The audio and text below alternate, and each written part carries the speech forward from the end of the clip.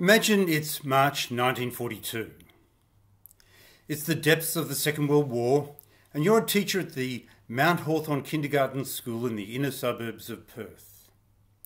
These are anxious times. The nation is reeling from news that the war has come to Australia. The skies above Darwin have been darkened by the bombs of Japanese forces, claiming the lives of more than 200 people. An invasion feels more like a probability than a possibility. Days earlier, the war has come to your doorstep with Japanese fighter planes attacking the Western Australian coastal town of Broome. In response, the government has ordered the closure of all kindergartens in Perth and Fremantle. A meeting of the Kindergarten Union is called. You and your fellow teachers gather in a cramped room. The topic on the agenda? In such extraordinary times, how can children continue learning when they need to be kept at home? After hours of intense discussion and debate, a new and innovative method of reaching out to young children is proposed. An educational radio program for the children of Western Australia will be developed. It is also announced that auditions will be held for the position of host. A few days later, you're sitting in a room at the ABC studios in Perth, awaiting your audition. You're nervous, and you should be. Today is a big day. They call you in. You try to keep your expression calm and your voice reassuring, just like in the classroom. When the audition ends, you feel a ripple of excitement permeate the room. You're a complete natural, you're told. The job is yours. On the 23rd of March 1942, Margaret Graham, a gentlewoman with a love of children and a talent for handicrafts, began Kindergarten of the Year, the first program of its kind in the world.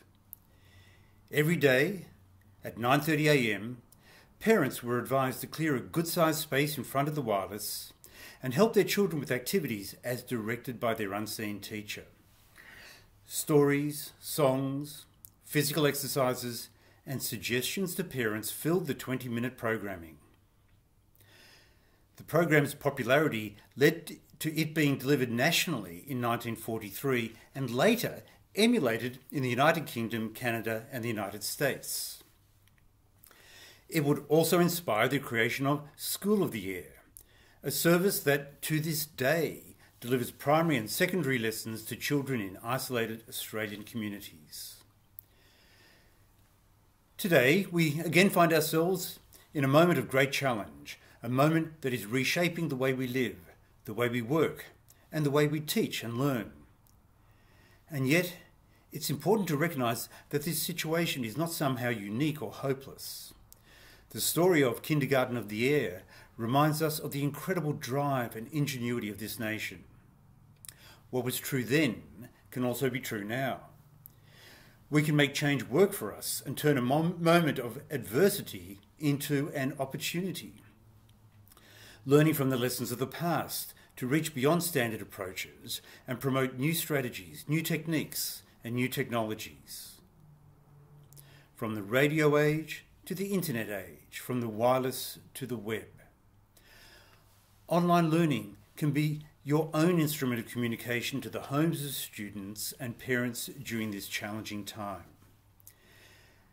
Harnessing its power to deliver integrated STEM education programs and help children learn and grow outside the classroom. Echoing its pioneering past, the ABC is once again broadcasting educational shows, offering 4,000 free videos, interactive resources, and games mapped to the Australian curriculum through its educational portal. The online Spectra program is on hand to encourage and excite students to do science activities, experiments and projects, all of which are developed and administered by the Australian Science Teachers Association. And let's not forget a resource that lies very close to my heart. When I commenced my term as Australia's Chief Scientist, I did so with a vision to expand educational opportunities and outcomes for all of our children. Central to that goal is promoting clear, simple and consistent advice to students and parents about the value of studying fundamental STEM subjects, ensuring that our children have the tools and the guidance that they need to explore and discover, while building a solid foundation for their and our nation's future. But what was the most effective way to do so? On my first day in the job, I was handed a thick book. It was called the STEM Program Index, SPI, the Spy Guide. And it was a list of extracurricular programs available to students through third-party providers, such as private firms, non-profit organisations, and universities. It was a good idea, but being a printed book, the medium limited the message.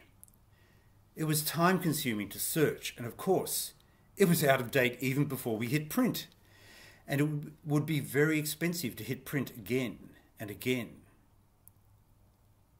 The solution was obvious, an online portal. It would turn a temporary one-time compilation into a living two-way link. We gave it a name, the Star Portal. Why? Because Stargate was taken, and I liked the cadence, Star Portal. Australia's first national portal for STEM activities. A searchable database that connects parents, students and teachers with local and online STEM activities in real time.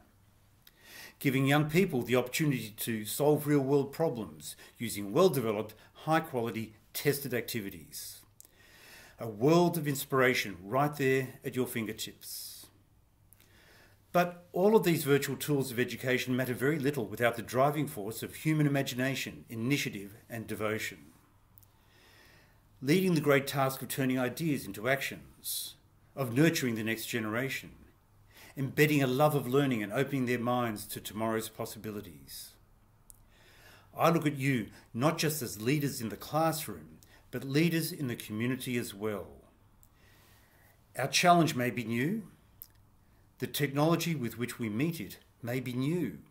But what this moment calls for is recalling the enduring lesson of our history, invoking the spirit of the educators of the past, like Margaret Graham, to show the world once more just how resilient and resourceful Australian teachers can be. I know we can do it. May the force be with you.